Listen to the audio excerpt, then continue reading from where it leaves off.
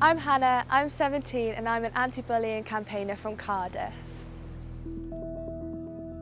When I was young, I moved schools quite a lot.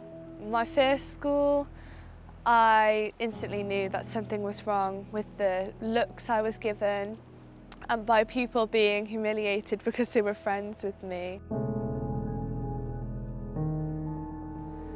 Secondary school was terrifying.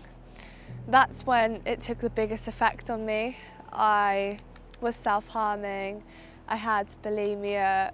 It was tearing me apart, really. The bullying got worse, it was physical. I was getting bullied online, so I felt like I had no escape.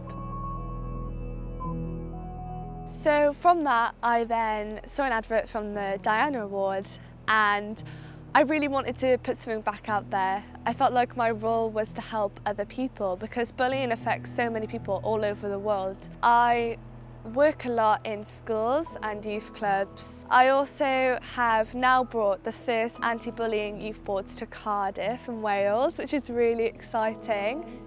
Being nominated for the St David's Award is a huge honour to me. I've always thought of what I'm doing as helping other people and trying to play a part in creating positivity, not just for myself, but for everybody around me.